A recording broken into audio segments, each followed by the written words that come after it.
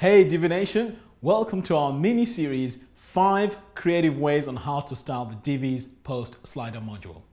In this mini-series, we take 5 different blog post sliders from popular blogs around the web and show you how to recreate them using Divi. The goal of this mini-series and all our mini-series is to provide you with free, fun and practical web design exercises that will help you improve your mastery of the Divi WordPress theme one day at a time.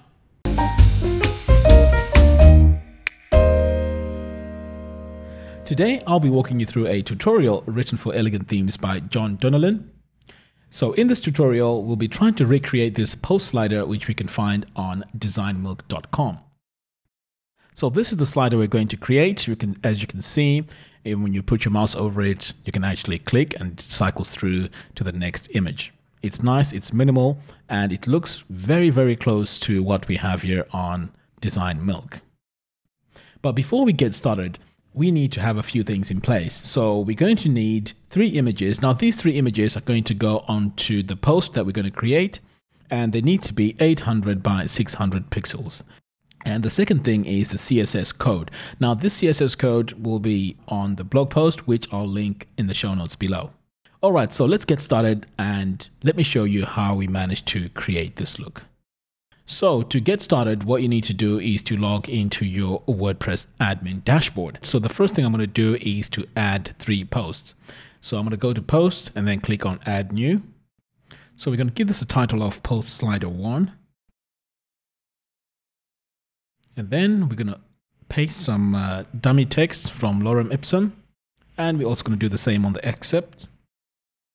And then here, this stage is very important. We need to add a featured image. So I'm going to click on set featured image.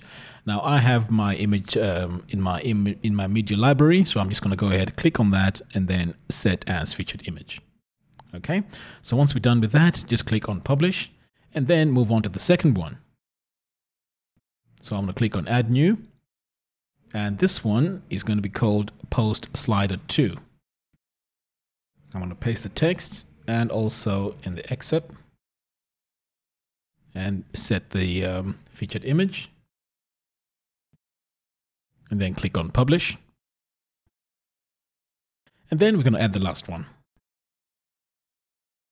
So the reason why we're adding 3 images is the slider won't really work if you have 1 image. So just to balance it out, I've used 3 images. Okay, so I'm happy with that. I'm going to go ahead and click on publish. So next, what we need to do here is to create a new page.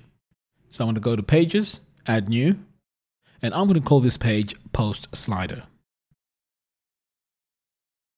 So I'm going to go ahead and click on use the Divi builder. And this time we're going to use the visual builder. So I'm going to click on that. So here in the visual builder, you need to go all the way down here to these expand settings, and we need to use a predefined layout. So I'm going to click on this plus button. So here on the predefined layout, I'm going to choose the page with the right sidebar. So I'm going to click on the predefined layout.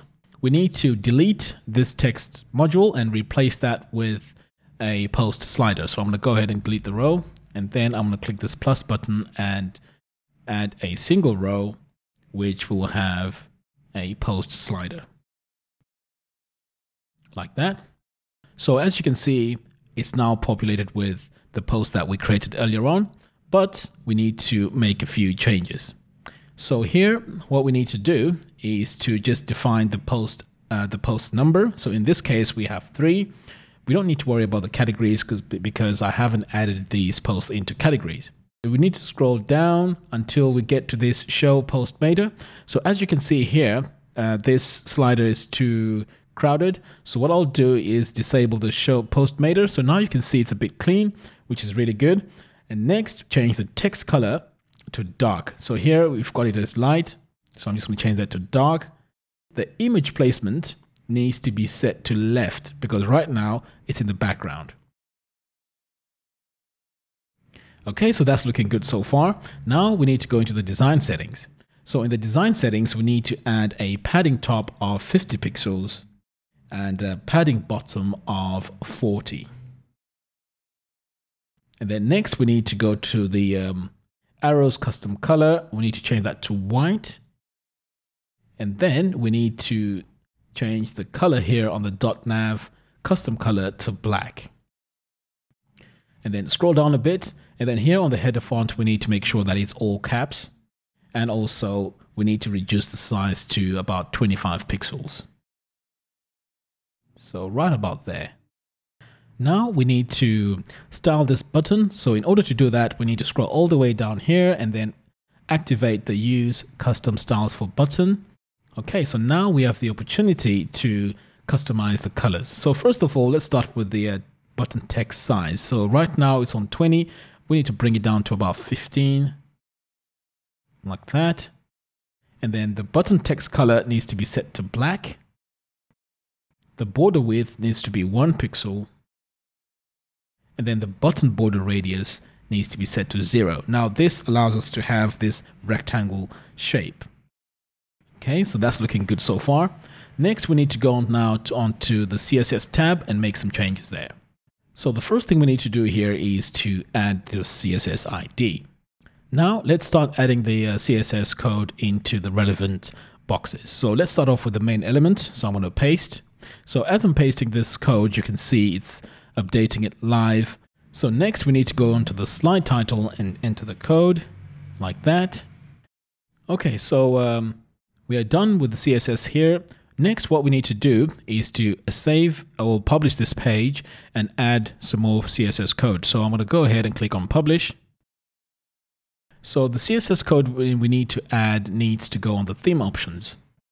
So we need to go to our admin dashboard and then come all the way down here to Divi theme options.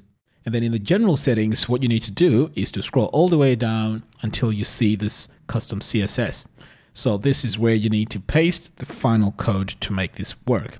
So I've just entered the code here. Let me just expand this so you can see the code. So that's all the code that we've entered. And then we need to click on Save Changes. So now that we've saved the changes, we need to take a look and see if the slider is now working. So what I've done here is I've opened the page in a new tab and I've got it right here. And we can see that the slider is looking really nice. So it's all working. If I click on these arrows, you can see it cycles through to the next image. So that does it for this quick tip.